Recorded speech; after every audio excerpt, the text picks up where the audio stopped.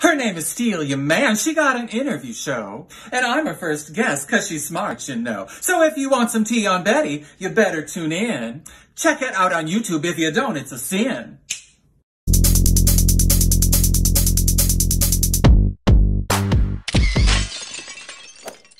Hi, welcome to Got Dragged, but Still Standing. I'm your host, Stelia Man, and throughout the next few weeks, we'll be diving in to learn even more about each and every one of our competitors.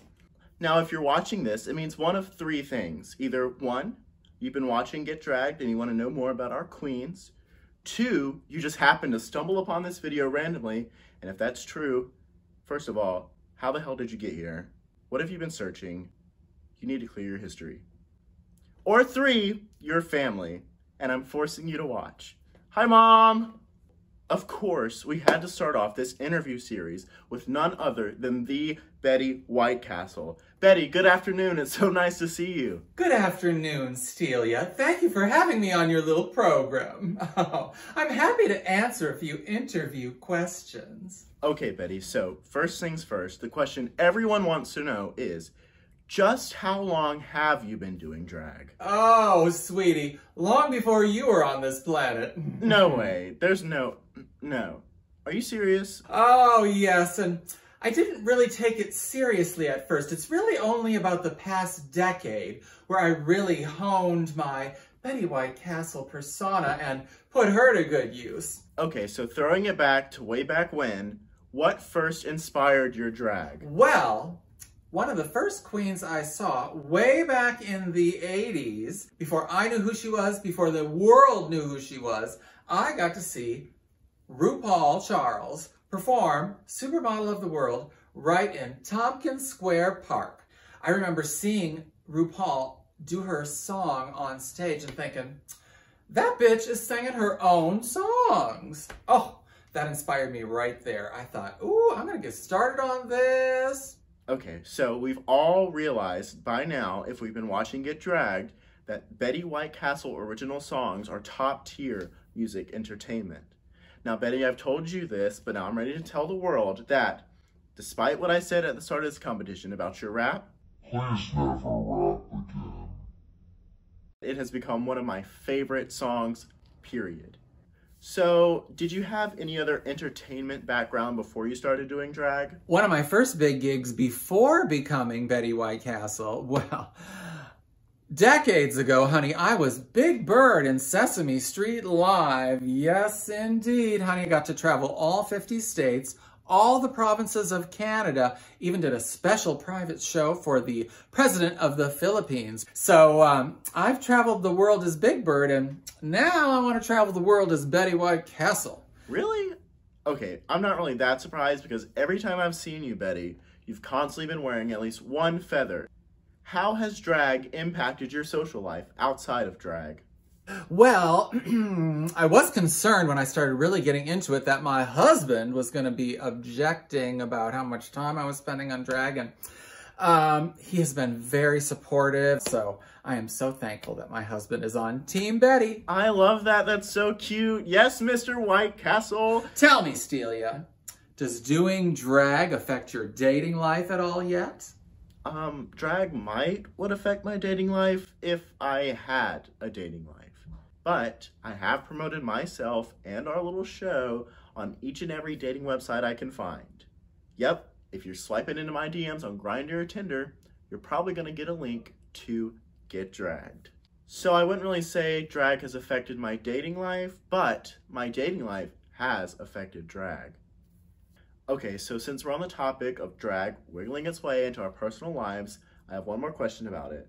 Have you ever experienced any pushback because of your drag career? Well, I wouldn't say that I've gotten any pushback, but I did get nervous for a minute when, you see, I'm an elementary school teacher by day, and one of my former students found out about Betty Whitecastle and posted a picture of me on Snapchat and said, look what Mr. Mitchell does.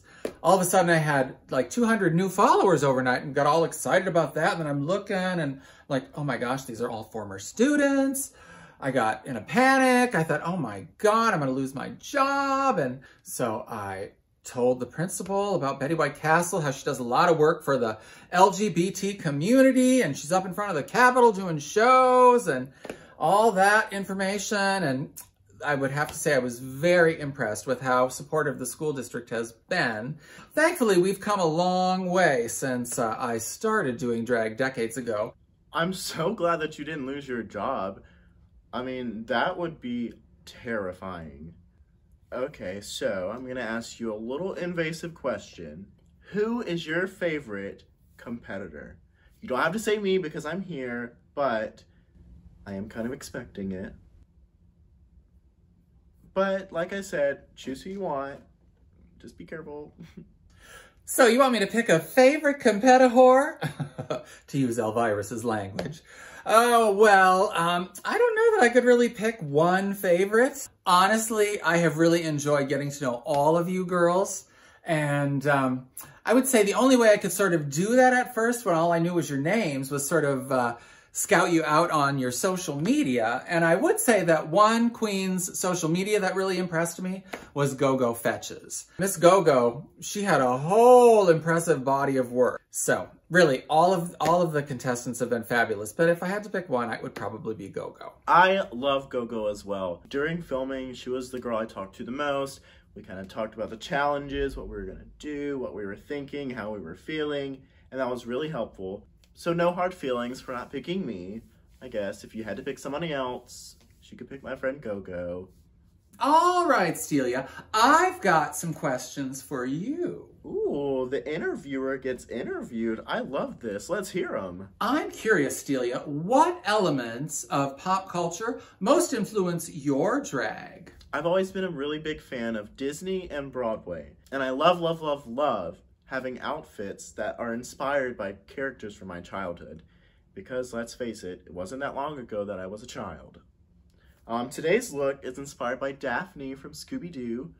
It's a Daphne meets modern day Ariana pop star look, so that's a good example. But yeah, anything Broadway or Disney, fairy tale, cartoony, I like to kind of twist it and make it its own grown-up version.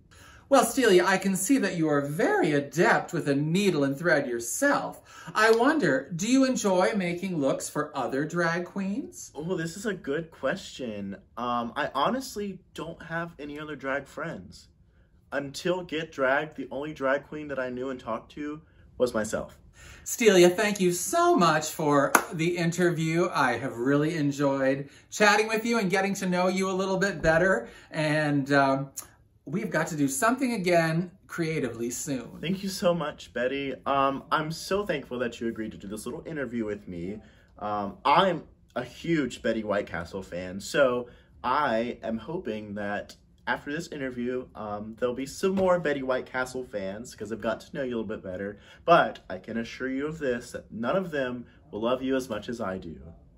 Thanks for watching. I hope that you've learned a little more about our fellow queen, Miss Betty Whitecastle. Be sure that you're watching Get Dragged because we'll probably be talking about it in future episodes if these other girls want to talk to me.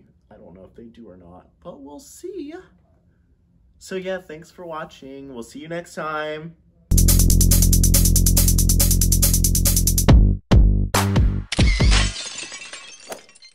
Make sure you're watching Get Dragged on Elvirus's YouTube channel.